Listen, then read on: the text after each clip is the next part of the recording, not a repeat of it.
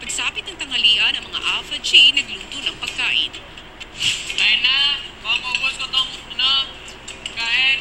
Ako sila dyan. Ano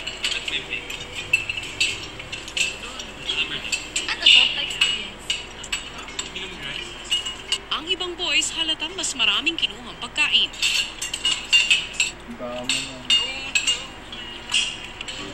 Pwede ba tatlong city players na?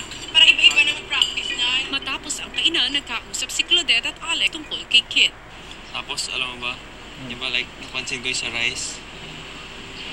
Parang, di ba, nagtanong ako kung pwede ba kumuha.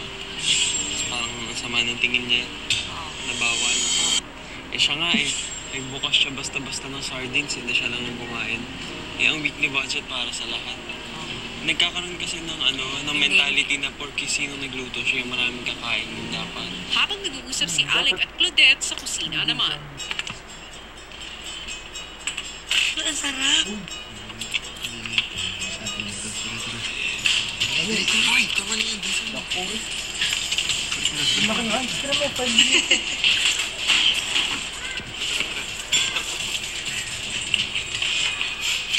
Tapos may tinago sila ata peanut bar ba yun? Umu-order. Yes pala. Sabihin Umu-order sila. I just want to be fair. Hindi, ganito kasi Kaya gusto ko sabihin kasi minsan mali rin. kulang kasi yung yung parang grocery. Kahit ako napapansin ko yun. Tapos nagkuha sila ng choco bar.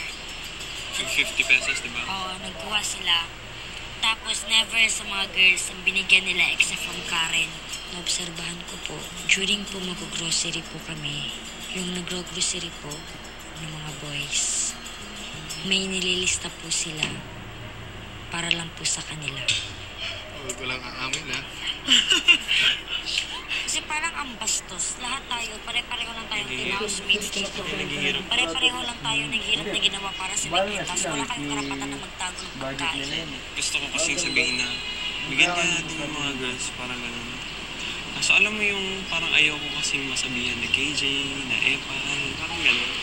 Pero alam kong mali talaga. Alam nila yung style na Seryoso. Dapat na walang kumakinaw. Kasi kung alam niya ice cream yun, gusto yung ganun. Yun yung gusto kong baguhin sa sarili ko eh. Yung ipaglaban kung, wag kang matakot kung alam mo nasa tama ka. Ang girls nakahalata na kahit Ang good, kain tayo ng ice cream. Hindi, ako pa na rin ha. Gusto ka lang kumakain. Ha? Guys, hindi naman ang takaw na. Current lang yung binigyan nila ng more stuff tayo. Paano yun? Kapandang. Bakit naman tayo kanta? Hindi naman. Hindi naman tayo takaw.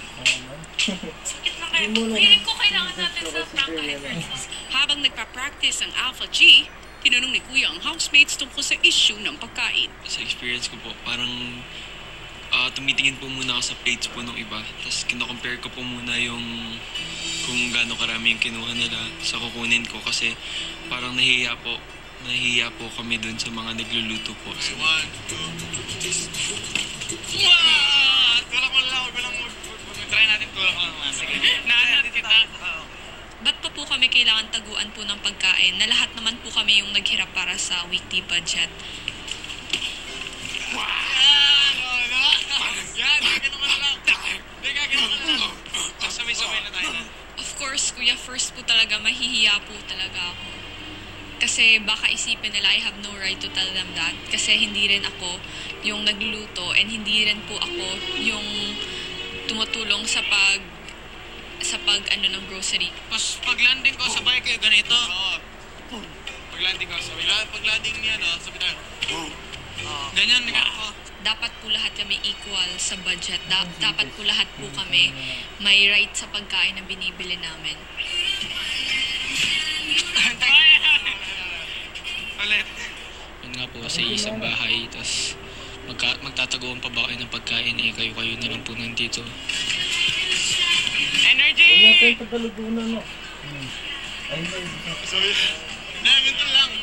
Kasi ano, ganito lang. Ganyan na lang kaya. Dati po kasi, medyo malakas kasi mag-inom yung papa ko po dati. Bawal na po kasi sa kanya. Tapos ako po yung nagsabi sa kanya na parang doing the right thing is always better than being nice.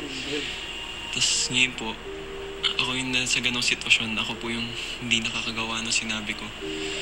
Kaya po, ewan ko po. Confused ko yan. Kung nagawa mong sabihan ang mas nakakatanda sa'yo, ang sarili mong ama, ibig sabihin, meron kang kakayahan, na manindigan. Opo. At tumayo sa panig ng tama.